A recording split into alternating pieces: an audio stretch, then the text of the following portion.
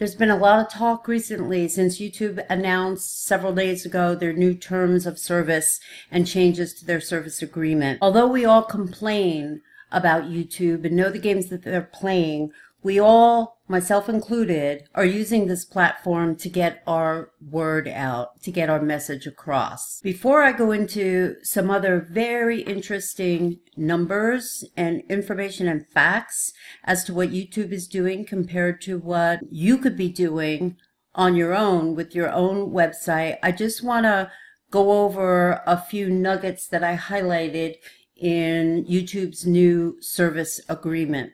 Based on these new terms of service, which will go into effect December 10th of this year, I'm assuming that about 80% of the content providers from YouTube will be gone. Now here it says that the service allows you to discover, watch, and share videos and other content. Not so fast. If you go down and read further, the following restrictions apply, not may apply, but apply to your use of service. You are not allowed to access, reproduce, download, distribute, transmit, broadcast, display, sell, license, alter, modify, or otherwise use any part of the service or any content except as expressly authorized by the service or with prior written permission from YouTube, not the content provider, but from YouTube, if applicable. Now here's a contradiction in the new terms. It states that you must be at least 13 years old to use the service. Then it goes on to say, if you are under 18, you represent that you have your parent or guardian's permission to use the service. So which is it? Then it goes on to say, under your use of the service, content is the responsibility of the person or entity that provides it to the service. YouTube is under no obligation to host or serve content. If you see any content you believe does not comply with this agreement, including by violation of community guidelines or the law, you can report this to us. Now, what is the threshold? Does it take just one report for them to issue a strike against your video or your channel? How many complaints or reports does it take for YouTube to take action against you? It doesn't say. It further goes on to explain that misuse of any reporting, flagging, complaint, dispute, or appeals process, including by making groundless, vexatious, or frivolous submissions, are restricted. Now, we all know that this has been a problem on YouTube going on for many years now, and it's gotten exponentially worse since Google took over this service.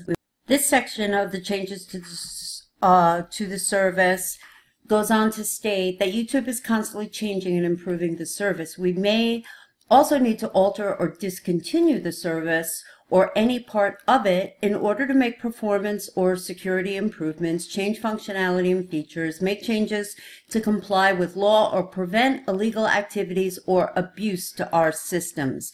Abuse is not defined. Okay, these changes may affect all users, some users, or even an individual user.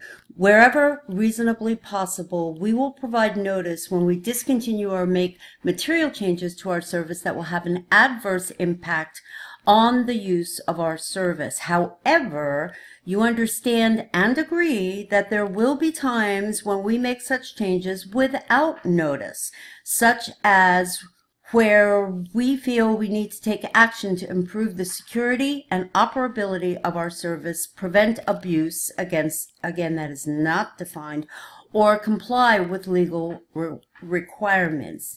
And the legal requirements aspect is also a very vague terminology thrown about this new terms of service agreement. So not everybody or anybody may be able to have the ability to use the service. It says if you have a YouTube channel, you may be able to upload content to the service. For example, the content you submit must not include third-party intellectual property unless you have the permission from that party or are otherwise legally entitled to do so. So I guess this kind of means that Creative Commons is out the window. Creative Commons allows a content provider to automatically allow others to share and upload their videos or content to their channels. So based on this particular aspect of the new end user agreement states otherwise. And it goes on to say that we may use automated systems that analyze your content to help detect infringement and abuse. There's that word abuse again. By providing content to the service, you grant to YouTube a worldwide, non-exclusive, royalty-free, sub-licensable, and transferable license to use that content, your content, in connection with the service. And that includes to reproduce, distribute, prepare derivative works, display, and perform it. So in other words, YouTube can use your content in violation of its own terms of agreement for sharing, uploading third-party content, redistribution and republication of intellectual property, etc., but you cannot. Although this has been going on for some time now, YouTube, I guess, felt the need to reiterate this, and that is, if we reasonably believe that any content is in breach of this agreement or may cause harm to YouTube, our users, or third parties, we may remove or take down that content at our discretion. Well, they've been doing that for some time. Also, keep in mind that when YouTube removes a video that you've published, say that video had 100,000 views. If YouTube takes that video down, your channel view count goes down by 100,000 views. I know they've done this to me several times. YouTube may terminate your access or your Google account's access to all or part of the service if YouTube believes in its sole discretion that provision of the service to you is no longer commercially viable. Wow, that's a loaded statement. Remember, as I just mentioned, if you have a video taken down, let's say, and it had 100,000 views on it, you lose that 100,000 views in your channel analytics. So what I've been able to ascertain is that if your channel or your video, I'm not sure which because I can't find the article now, has less than 5,000 views per channel or 1,000 views for the video, you're no longer deemed commercially viable. So what happens now if YouTube starts taking down content providers that don't have that many views? Well, as you can see, this has a domino effect. So, you know, if they take down this video and that video and, you know, some other content that you've posted to YouTube, now your channel viability goes way down and you may no longer be deemed commercially viable. Now let's look at the provision that YouTube bestows on us to be able to make money from our content. So let's say, I would say the average click-through on ads, or, you know, the ad revenue based on view counts of your video is probably, and I'm being generous here, about 1 penny, probably even less, than the ad revenue that is being paid by the advertiser. So when you allow ads on your videos, the advertiser is getting exposure based on the content that you're providing and based on the views that you're getting on that content. My question is, how much is Google and YouTube making on this service? How much of that revenue that you're getting is actually going into the pockets of Google and YouTube? I tried to do a search on this and couldn't find any information. Under notice of termination or suspension, it goes on to explain that we will notify you with the reason for termination or suspension by YouTube unless we reasonably believe that to do so would violate the law or the direction of a legal enforcement authority, or would otherwise risk legal liability for YouTube or our affiliates. But wait a minute. Didn't earlier in this agreement, didn't it state that you are solely responsible, you, the content provider, for the content provided, for any liability, blah, blah, blah, would compromise an investigation or the integrity or operation of the service, or last, would cause harm to any user, other third party, YouTube, or our affiliates. Now that is a highly subjective statement. What constitutes causes harm to someone else? Certainly they're not talking about harm caused by the content providers on channels stricken or videos removed. If this statement is true, to the extent permitted by applicable law, you agree to defend, indemnify, and hold harmless YouTube, its affiliates, officers, directors, employees, and agents from and against any and all claims, damages, obligations, losses, liabilities, cost, or debt, and expenses.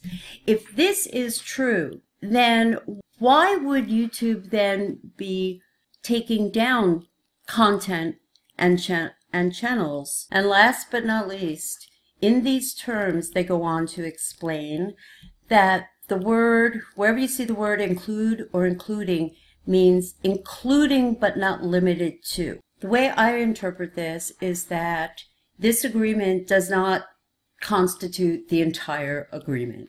And what this says to me is that YouTube can change, or I should say add to, its guidelines, restrictions, and compliance criteria at any time it sees fit for whatever reason and whenever it chooses to do so, in that it serves their purpose. Let me just show you something here. This one report that I did 2 years ago, Binary DNA and the Coming Merger of Man and Machine, 2 years, it got 921 views on YouTube. And if we go over here to my website, in a lesser period of time, it got over 2,000 views. How about this report I did on 5G weaponized frequencies?